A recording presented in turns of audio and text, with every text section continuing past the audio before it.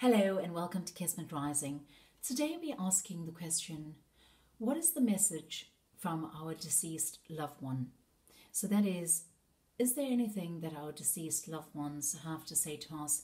And if so, what is their message? And we're working with tarot cards today. You will have deck 1, deck 2, deck 3, deck 4 and deck 5.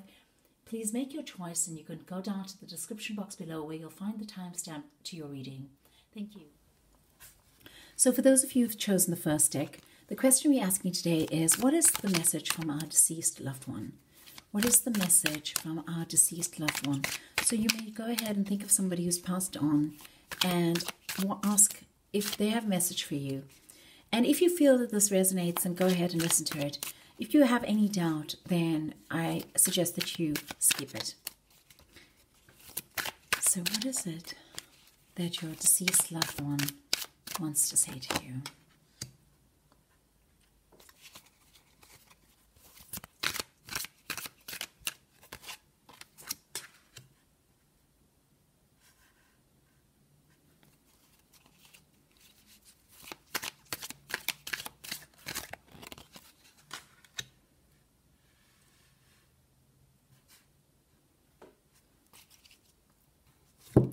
So what I'm hearing here is that what they're saying to me and what I'm hearing is that if you actually leave a situation that no longer serves you, this is advice that they're giving to you. So they're talking about your situation here. They're not talking about where they're at and how they feel, but they're talking more about where you at and what they see is the best for you. And this is more like an advice that they're giving you.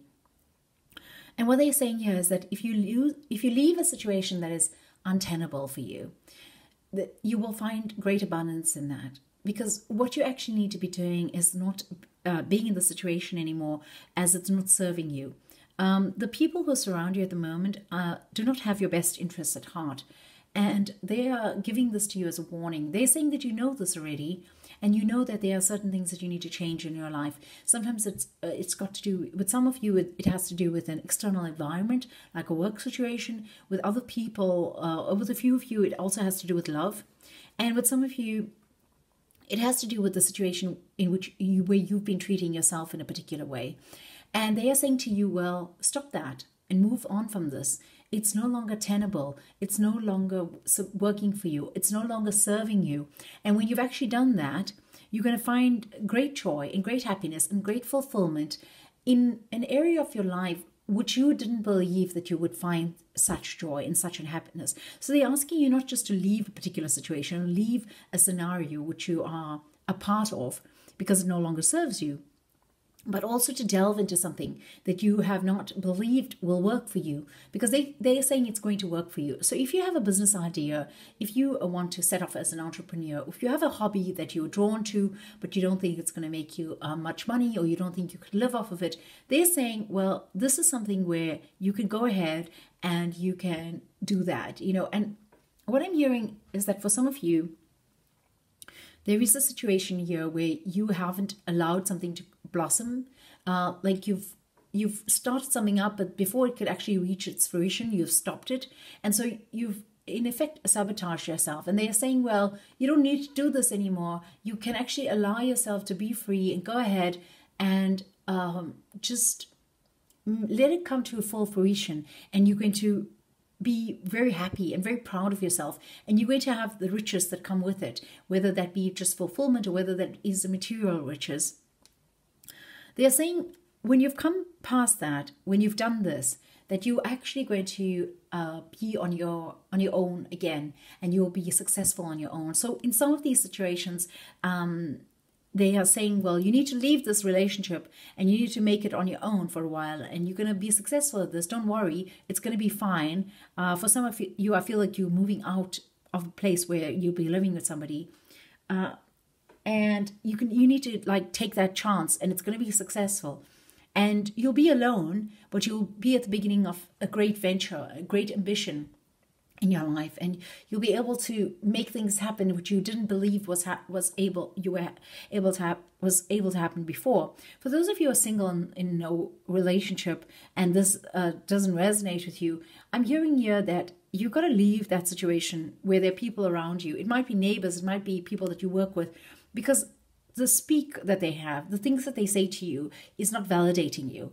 And therefore you can't flourish in that situation. And you need to go out on your own for a while, be on your own. And then you're going to find that you're going to be able to have a new fire that's you've given birth to. You're going to be able to understand that the coals are still burning underneath you, and you can create much more of this. That you're going to be able to tap into a creative power that you didn't know or you'd forgotten that you had. And they're saying that that is where they want to see you. They want to see you with your head held up high. You're proud of yourself. You knowing that you've achieved this. You've walked away from this. It's taken courage, but you've had enough of this, and you need to walk away from it.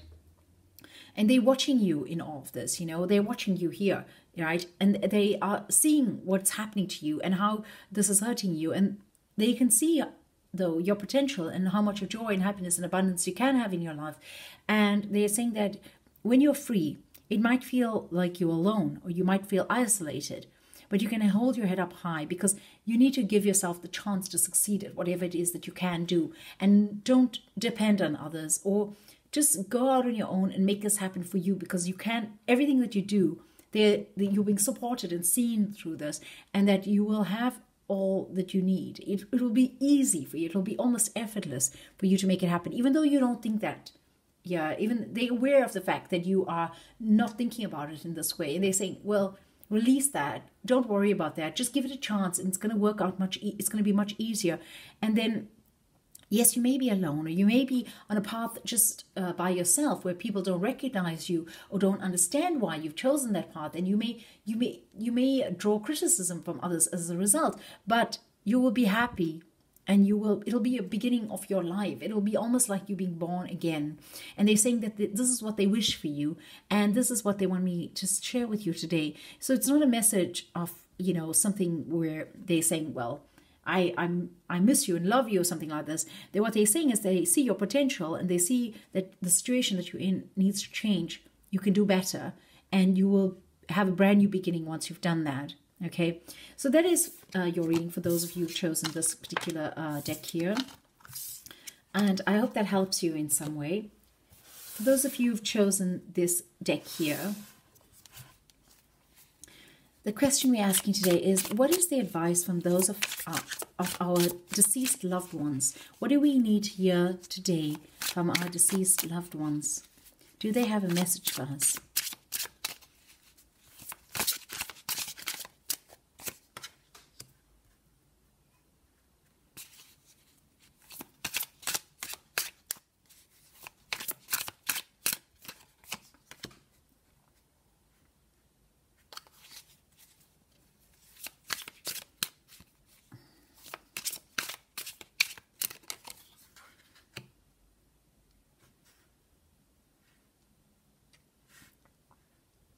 Okay, so this one's a little bit more emotional, and in some of your cases here, this may be somebody who's passed not so long ago.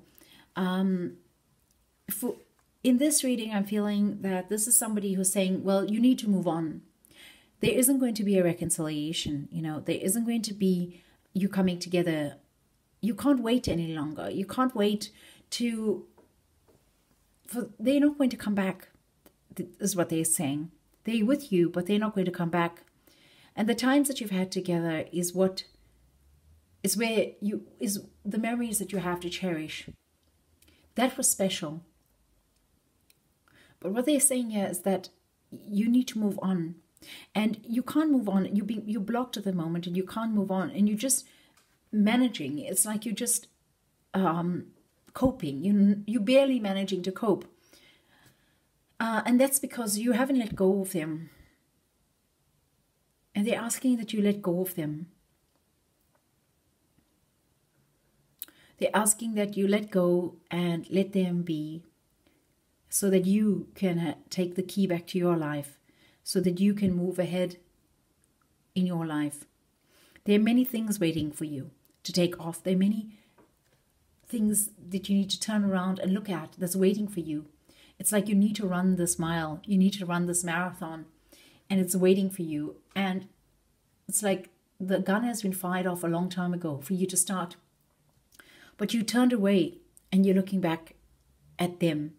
You're looking back at the times that you've had with them, and you're wondering, and you're sad, and you are somehow wishing that you could be with them again. But this is a situation where it's not going to happen. Obviously, they've moved on. It can't be so. And yes, you're connected in spirit. And yes, you can reach out to them whenever you want to. That's what they're saying. That's so clear to me. You can reach out to them whenever you want to. It's up to you. You need to speak to them. You need to change this, the way in which you're grieving for them, to be not mourning your loss anymore, but rather developing a relationship with them while they're in spirit. Because they're not going to come back to this real life. They're not going to come back to reconcile here. The connection that you have in the spirit world is what you have. And this is what you need to develop. Okay. But they're saying that is not the priority. The priority is for you to stop mourning, stop grieving them. Give yourself a chance to live your life. Return to your life. What is the key to your life? What is the key to making you happy again? They'd like to see you happy. They'd like to see you joyous. The way they see you right now is that you're blocked, that you're confused, that you're juggling, that you're not able to actually find a way out of the situation where you're just not coping. And they're saying, well, it's time to move on from this. This is not going to work anymore for you. Yeah. And it's not helping your relationship with them in the spirit world either. You need to simply breathe and let go. Recognize the jewels, the treasures of the times that you spent together, and simply allow it to pass. Let it be. Let it be in the past. Recognize that it was there. It was special. That you will never lose that. Those moments that you spent with them is something that can never be taken away from you. That they've graduated into a new life. And here, this is something where they're asking you to do the same. They've moved on, and they're asking you to move on too. And to join them by communicating with them in the spirit world. Not to join them in the spirit world, but join them in connecting with them in the spirit world. Also, develop yourself to be able to communicate with them. It's like upgrading your software. They're saying they've moved on. It's no longer compatible. Yes, you can't have those times that you had together. Yes, you can't take those walks that you had together. Yes, you can't do those things that you did together. But they're still there. And you can communicate with them in a spirit world. But before that, once again, I just want to say this again because it's important for them, for you to, they're saying that you're blocking yourself from going ahead. You're blocking yourself from the joys that you can have in your life, from moving ahead in your life, from moving to your next destination, from actually just enjoying life. You're being dragged on by life. Life is dragging you on, and you don't have control of your life anymore. So they're saying, stop focusing on me and actually really just take your life back. When you do that and you have control of your life here again, when you have this control, then, you can work on actually communicating with them in the spirit world. They aren't going anywhere. They're just on another space, okay? And you can reach out to them whenever you need to. So I know this is hard and this is not so easy, especially in this reading here. It's been quite sad, and I can feel that emotion coming through. And yeah, they did not leave you. They needed to move on. Okay, that's the message also. So that's it for those of you who've chosen that deck there. For those of you who've chosen the third deck here, the question we're asking today is, what is the message for you from your deceased loved one? Oh.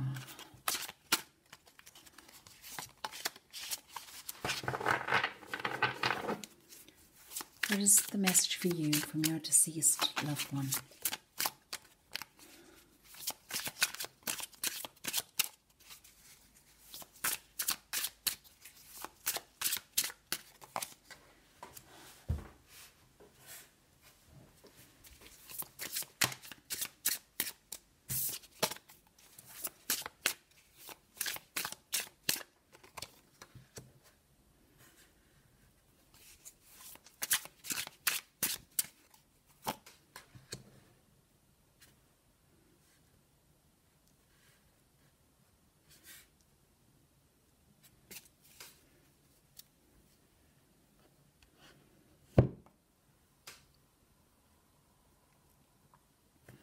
Okay, here's a situation where I'm feeling that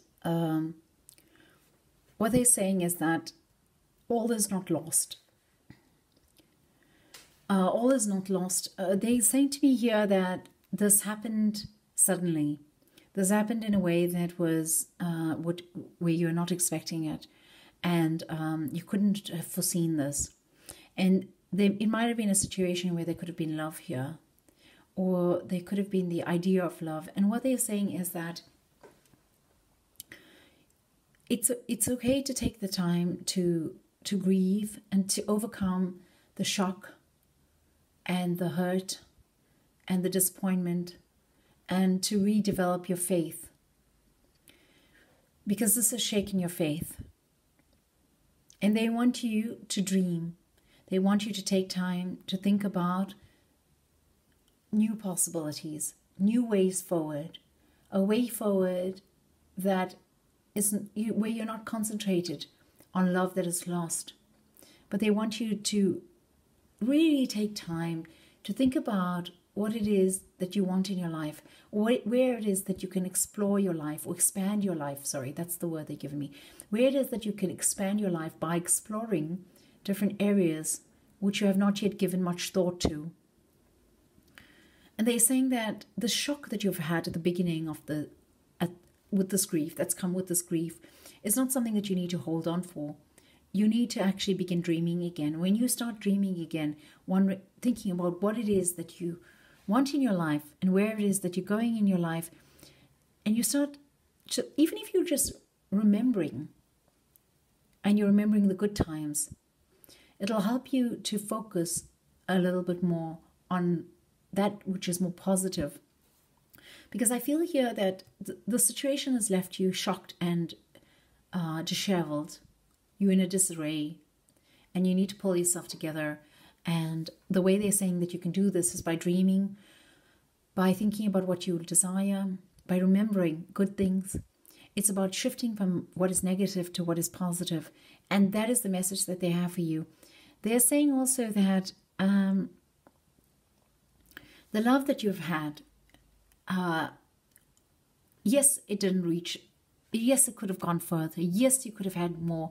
Yes, you could have done more. Yes, you could have experienced so much more together. And yes, you didn't have the culmination of this love in this lifetime. And this goes for people who are talking about people who've passed on, or you're thinking about people who've passed on, who are your lovers, as well as people who have, a family member that's passed on, or a friend. They're saying that this love, it was not ripe when they left. It was not ripe when they departed. And yes, they could have been so much more, but they're asking you not to focus on that. Okay? They're saying recognize it and accept it. But think about all the else that you have here. Think about all else that you have. But if you need more time, then take that time. Because this has just been a huge shock to you. This has been a huge shock to your system. There's still post-traumatic stress that you are recovering from here. You are needing to go through this grieving process in more depth and more detail. You are still in it. And even if this has happened 10 years ago or 20 years ago, there are still parts of you that needs to work through this grief. And they're asking you to take the time to do that. Don't rush through it, or don't deny it. Don't run away from it. It's not something that you need to run away from. It's something that you need to confront by remembering the joyous occasions that you had, and then exploring areas of your life where you could expand, because therein lies the gift. And yes, recognize and acknowledge the fact that this love that you've had with each other, this beautiful relationship that you've had with each other, is not something that came to its fruition. But don't mourn that. Accept it for what it is. Don't mourn that. There's more in your life. They're asking you to look back at your life, because there's more in your life that's there. And don't think of that which could have been, but think of that which was and that which will be in your life.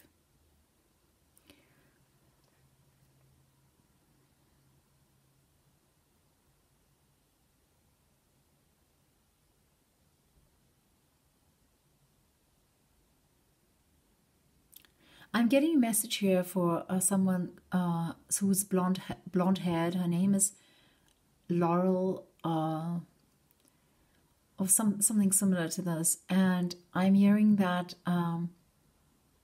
it's your dad that you're asking about, and I'm hearing that yes, it happened suddenly. Yes, you were not expecting it, but it wasn't your fault, and don't think that it was, and don't think about the times that you actually didn't do more. Don't think that you weren't good enough. Don't think that you could have done more. It's not true. You may see it like that, but he doesn't, okay?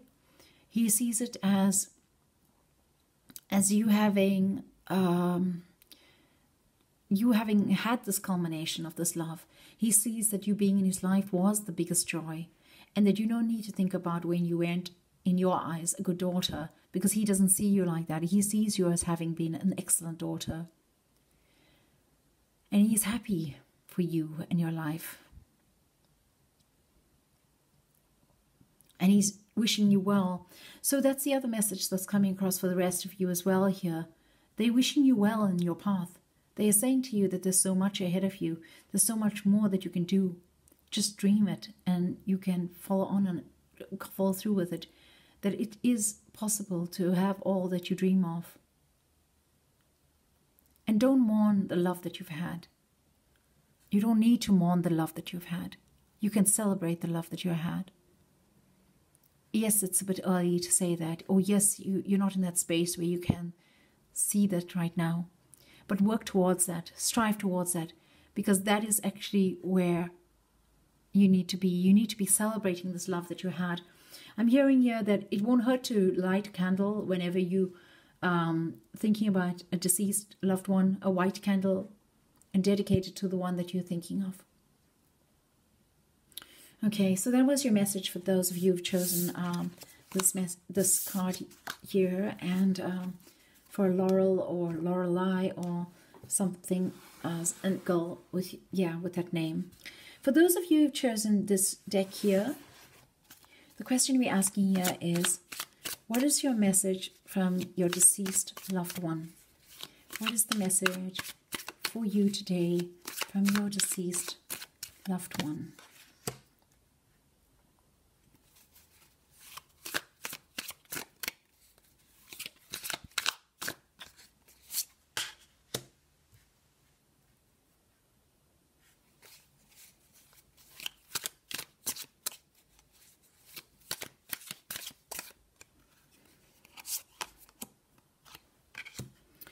Okay, so this is a message that's similar to the first deck.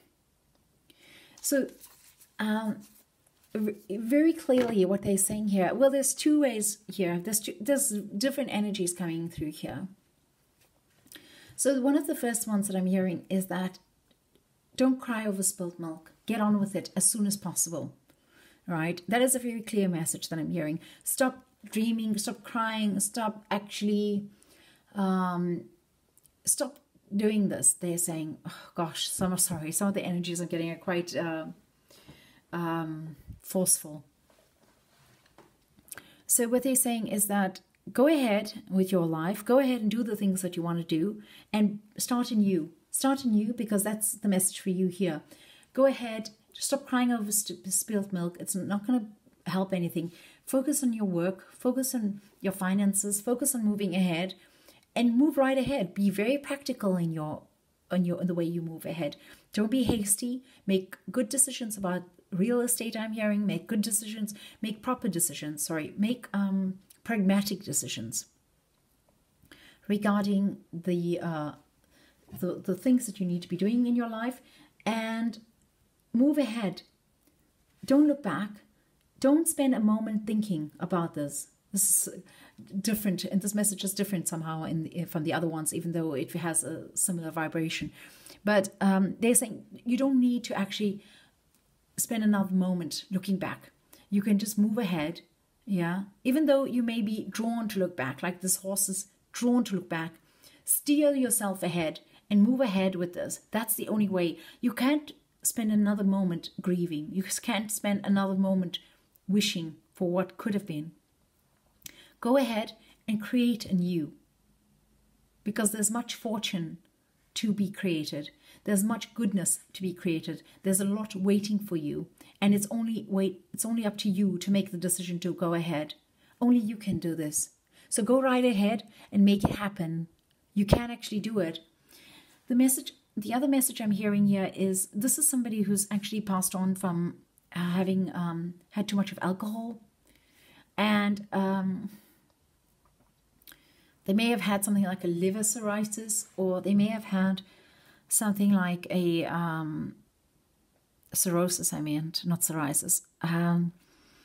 So they may have, their cause of death may have been related to alcohol. They may have been in an accident as a result of them being drunk behind the wheel, or because somebody else was drunk behind the wheel, and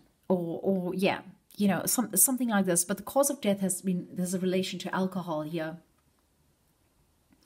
And they're grieving as well. But they are looking back at the moments, and they're thinking about the moments that they spent with you, and how lively you were, and what a joy you were, and how you came into their lives and you lit up their lives, and how they looked forward to seeing you, and how much they loved you, and how much they yearned to be with you, and how much they wanted to spend time with you. And they're speaking specifically about this amazing warmth and sunshine, these bright rays of light that shone into their lives with such gusto. You came into their lives with such gusto, with such liveliness. And this is something that they cannot deny. And this is something that is a gift to them.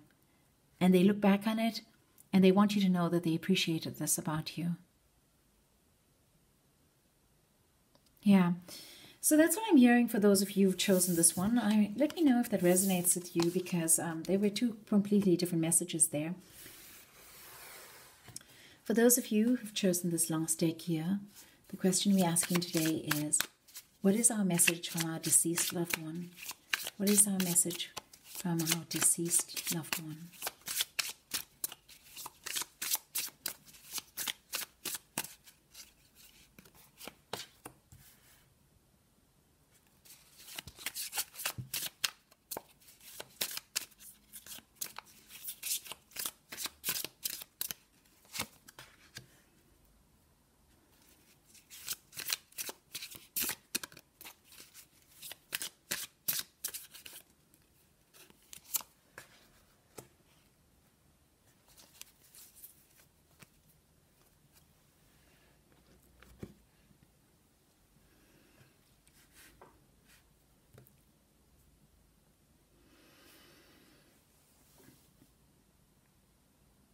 So here I'm hearing that you could have grown old together. You could have done so much more together. Yes, they know that. Yes, you could have done so much more. And yes, you could have had so much more. Yes, you were in the midst of enjoying what you had. And there was so much that you made together and that you created together that you could have shared for longer.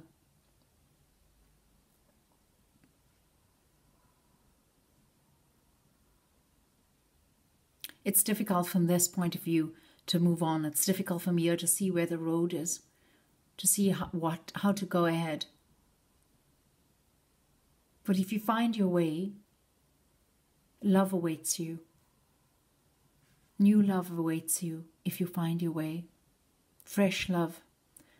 Love that is rich and full and will replace this emptiness that you experience at this moment. So when you find your way, and if you find your way out of this, be open to new love. So that's one message that I've gotten for those of you who've chosen this deck. The other message I've gotten is that as a result of this grief, as a result of this encounter, as a result of this loss, you've stopped living your life fully in the way that you could.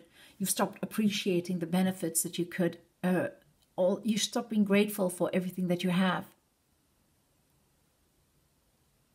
And it would be worthy for you to find yourself back on your feet and to be able to appreciate and be grateful for those things once again. And in that, you will find the love that returns to your life. You will find the joy that returns to your life. The energy, one of the energies that I'm picking up here with regard to this card is this is somebody who's quite detached. This is somebody who's holding you at arm's length, but that still cares about you. They care of your well-being. They care about your well-being enough to be able to show up in this reading for you. But they're still quite hard on you, and they may have had quite a cold demeanor with regard to you. There is love there, but the way in which they express their love can be quite harsh, or quite hard, I would like to say.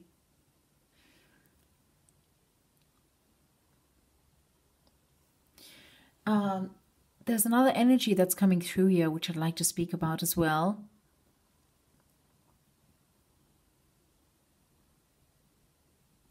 This is for those of you where you have not lived together, or you've not built anything together, and it's not a parent, it's not a lover or a husband or a wife, but it's somebody else. And what they're saying here is you need to just focus on where you're headed to. You need to re-establish your goals and your ambitions and work really hard at what it is that you are good at doing and find your joy through that again. So it's kind of similar to the second message, but this is from another person. It's not from a cold, detached person that was coming up just now. But the message is very similar. They're saying, look at all the things that you're good at and look at all the things that you are amazing at, and basically focus on that. Okay, so I'd like to thank you for coming by today, and blessings abound from Kismet Rising, and I hope